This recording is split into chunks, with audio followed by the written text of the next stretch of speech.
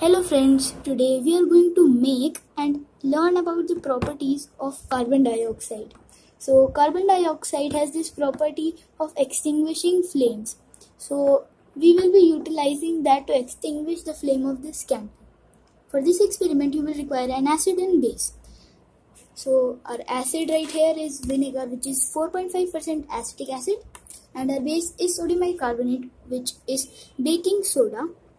So now let's move on with the preparation of carbon dioxide.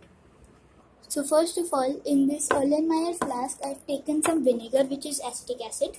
Now we are going to add some sodium bicarbonate. You can see this instant fizzing. I'll quickly close it up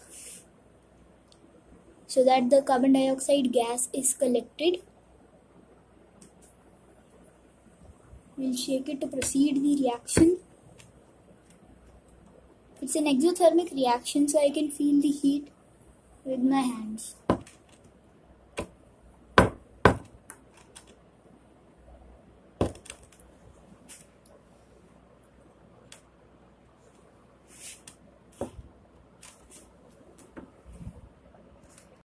Now let's try extinguishing the flame with our carbon dioxide.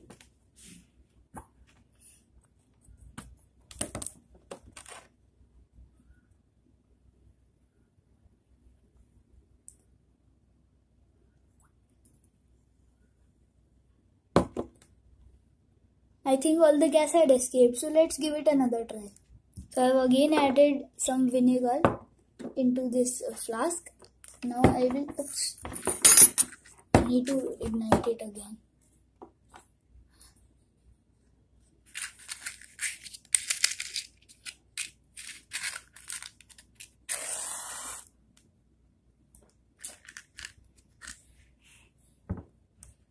So I'll take a spoonful, add it, close it, expose it, and you can see it turned off. Let's ignite it once more.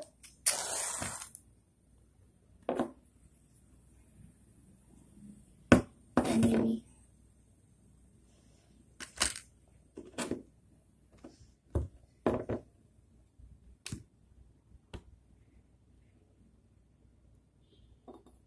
you can see it extinguishes. So that's it for this video, guys. Thanks for watching. Please like, share, subscribe and comment.